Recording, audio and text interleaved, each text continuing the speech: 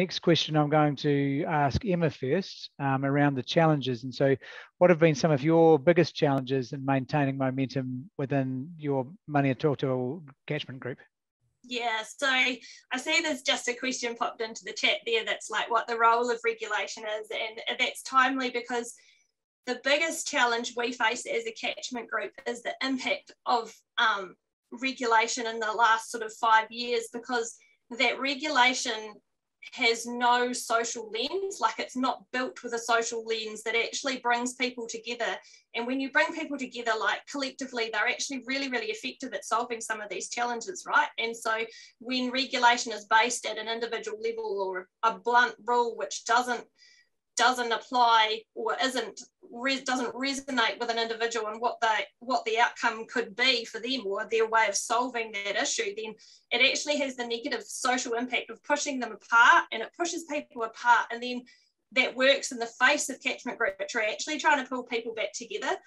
So I guess like catchment groups and there's always been a thing around catchment groups of identify your issues, and then that'll allow you to bring people together. But when the biggest issue is regulation, that's actually at the moment, that's a really, really negative space.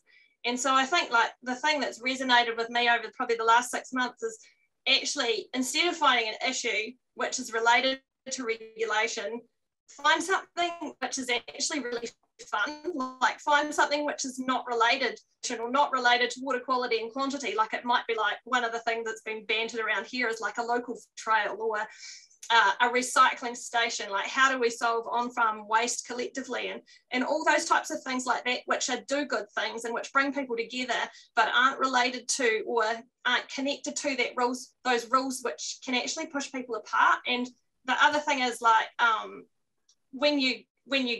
another challenge we've had is when you get a large amount of funding like that, we're actually really, really reactive at the moment because boom, there's a lot of money. Okay, what are we going to do now? And that's a challenge for us as well. And also the other challenge is when people see the amount of work that's going into this, they actually think, oh no, I don't want to be involved. And so it's finding ways around that and making it a safe space for more leadership to stand up and be involved in catchment groups. Great, thanks very much, Emma. That was very insightful, and thanks for sharing those thoughts on that. Now, next, I'm going to ask Lloyd the same question. So, what are some of your biggest challenges in the Pomahaka and maintaining momentum? I think Emma's hit the nail on the head, to be honest.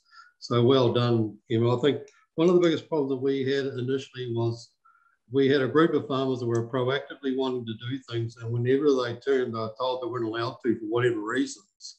So because we were dealing with agencies that were dealing with rules as opposed to dealing with the environment or looking at the outcomes. And then we get all this other outside interference coming in. So it's all around this ownership thing. So if a farmer has got it in his heart and has taken ownership of an issue and he's got responsibility, he'll go beyond. He'll be going to far and wide to get to a goal that he wants, which comes from his heart, which is normally comes back to his family normally and their ability to continue and for the community to continue. As soon as that is taken away from you, so as soon as a rule is implied, all of a sudden the ownership is taken away from you and given to the guy who makes the rule. Now the farmer owns the only ownership the farmer has is the rule. So the rule becomes the bottom line. So he loses his ownership. So with his ownership, he loses his will to survive and then to go to the extra mile. So it's all about, I think it's really a thing you've got to come to grips with is you got to have the people that are making the changes have to have ownership of the issue, and they need to be helped, not directed. And so I think, and that was a really big barrier. Big challenge for us in the early days. And then the next big challenge is when exactly what Emma says is a whole heap of money lands up on your plates, and all of a sudden you lose sight of what you're actually here for.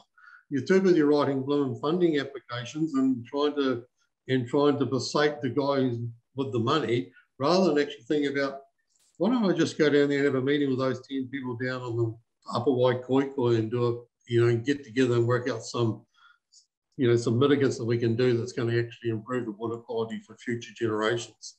We like to be doing stuff rather than explaining yourself all the time. And it just gets so tiresome when it seems like it's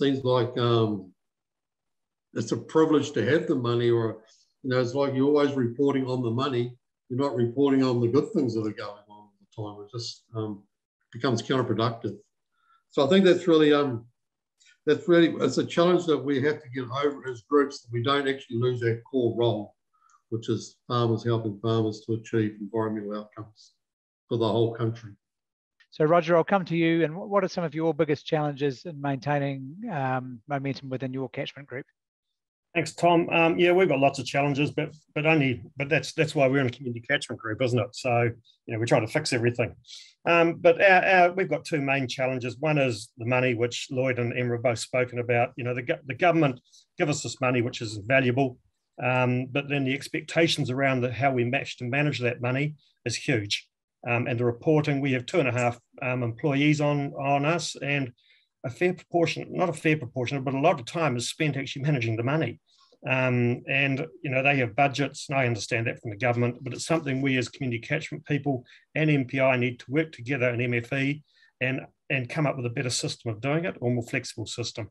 But yeah, so that's one challenge. Our second challenge is we've got a very good structure in the RRCC.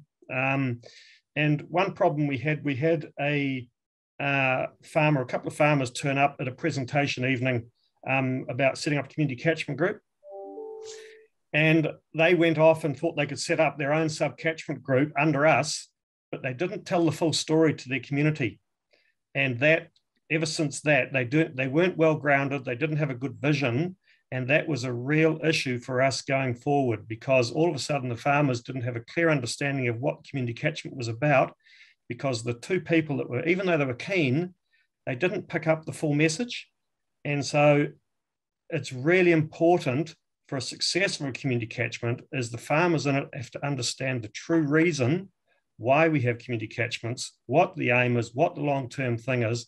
And that is something it came through as clear as day when it wasn't done properly.